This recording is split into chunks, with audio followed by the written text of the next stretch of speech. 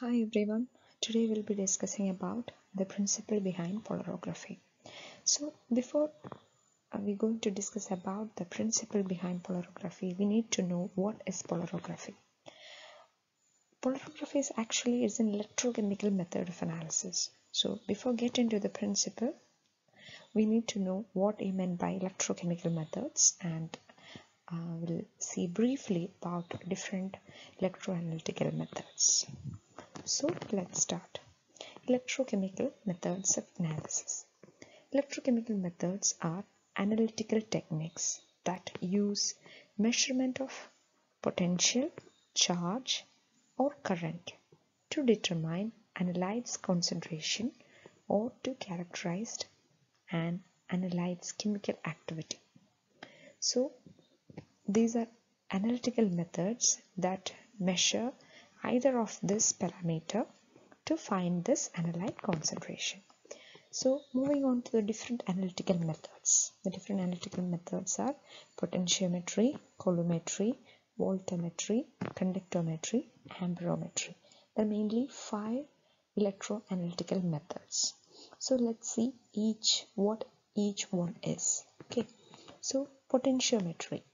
It measures the difference in electrode potential, or we can say voltage, by maintaining a constant current between the electrodes.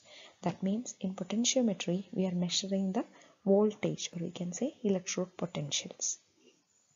Next, the second method is colorimetry.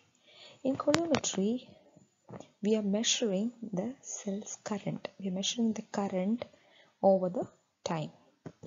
Next is voltammetry. In voltammetry, a cell's current is measured while actively altering the cell's potential. So we'll be applying the voltage at different rates and we'll be measuring the current. So the polarography is a subtype of voltammetry. So we can say it utilizes a liquid metal electrode. Conductometry.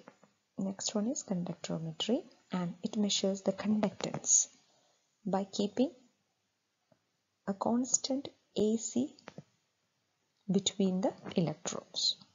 And the last electroanalytical method is amperometry, and it monitors the electric current that is measured in ampere by keeping the potential constant. The names of the methods reflect measured electric property or its units. So these are the main electrochemical methods of analysis, and among these we are going to discuss about polarography, and it comes under voltammetry.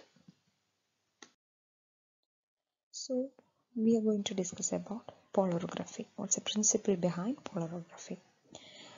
We have seen already that polarography is a branch of voltammetry.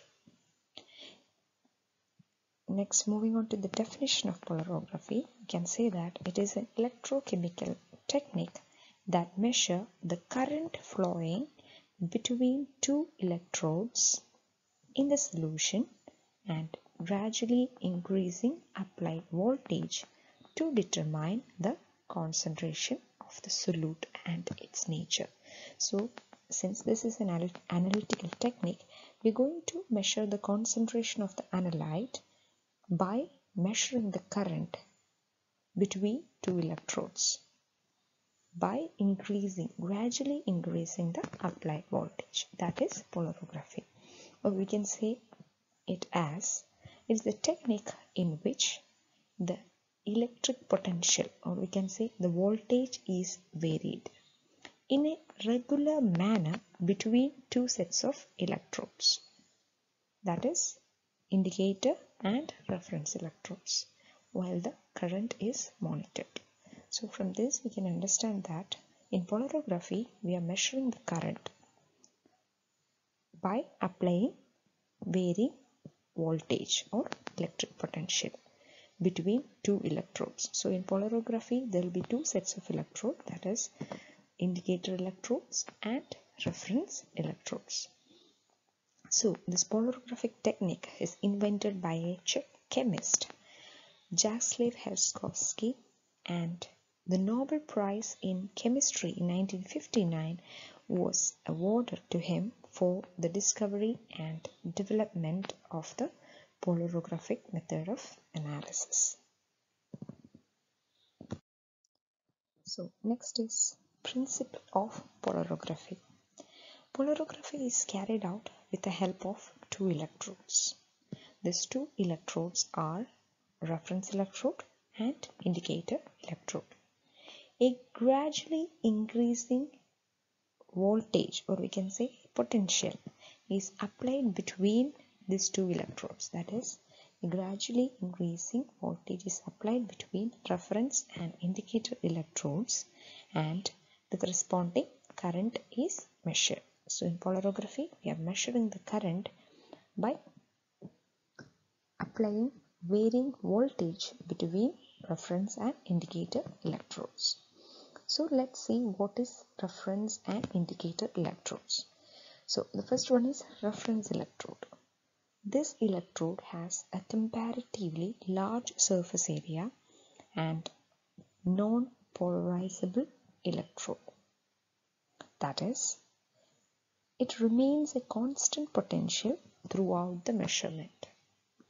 This is generally act as an anode and saturated calomel electrode. That is an example. Example for reference electrode is saturated calomel electrode.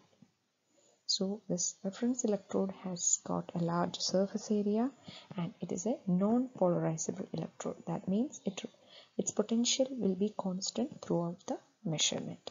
An example for reference electrode is saturated calomel electrode. So we have seen what is reference electrode.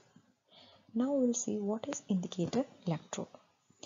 Indicator electrode has a comparatively small surface area and it is polarized. That means it adopts a potential extremely imposed on it. So that means its potential will be corresponding to the concentration of the analyte present. It acts as cathode and is a dropping mercury electrode. So an example for indicator electrode is dropping mercury electrode. This is also called as micro electrode or working electrode. So this indicator electrode can be also called as micro electrode or working electrode. Dropping mercury electrode is an example for indicator electrode. So I have done a video about the construction working of dropping mercury electrode. So polarography can be distinguished from potentiometry. In potentiometry, the potential difference between the two electrodes is measured, while the current flowing between the electrodes is held constant.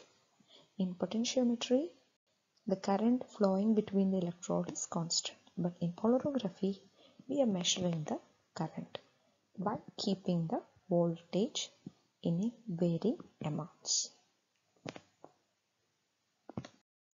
So in polarography, we are measuring the current, and the current which flows through the cell depends upon the concentration and nature of the reducible or oxidizable species in the solution. The polarography involves the study of the correlation between the electric current passing through the cell and the voltage applied between the electrodes. The graphical representation of measurement. That is, in polarography, we are measuring the current by applying varying voltage. That is, the graphical representation is called as polarogram. And the apparatus used for this measurement is called as polarograph. So, the graphical representation of current versus voltage is called as polarogram, and the apparatus is called polarograph. From the current voltage curve, that is usually the shape of that curve is sigmoid shape. qualitative and quantitative analysis can be performed. So from this graph we can find out a qualitative and quantitative analysis. The polarograph increases the applied voltage at a steady rate and records the current voltage curve called Polarogram. So you can see this AB portion, this is a residual current, and BC portion is a diffusion current, and CD portion is a limiting current. In AB portion, the residual current, it is very low, and this BC portion is called diffusion current, and this last part of the polarogram is called the limiting current. So in the first part of the polarogram, that is AB portion, it is called a residual current. It is denoted by IR. So in this portion AB, the current is small and varies linearly with applied voltage. The initial slow increase in current at the foot of the wave is known as residual current. Now moving on to the second part of the curve, that is BC portion, that is called diffusion current, or we can say ID. Near the point B, the current begins to increase sharply with increasing applied voltage. This forms the polarographic curve or wave. This portion BC represents the diffusion current. The diffusion current ID is the distance between the limiting current and residual current. The potential at the midpoint of the wave, where the current is exactly half the limiting value, is known as half-wave potential. The last part of the polarogram is the CD portion, that is called the limiting current IL. So along the CD, there is no increase in current is observed at higher potential. The current is limited by the rate of transport of reducible cations to the electrode. Beyond a certain potential, the current reaches a steady value known as limiting current. So the limiting current is proportional to the concentration of reduced or oxidized species. So finally, the Ilkovic equation. So what is Ilkovic equation? Is that it is a relation used in polarography relating the diffusion current and concentration C. So it is denoted by the equation ID, that is diffusion current, is equal to 0.607 NF CD raised to half m raised to 2 by 3 t raised to 1 by 6, where we'll see what are the constants.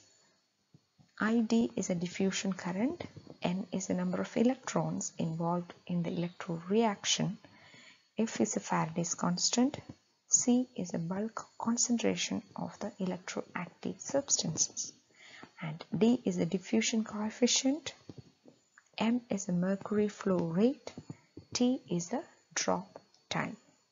So using this Ilkov equation, we can find the concentration of the analyte.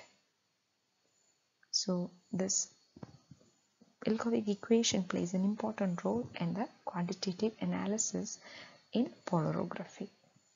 Hope you liked the video. Thank you.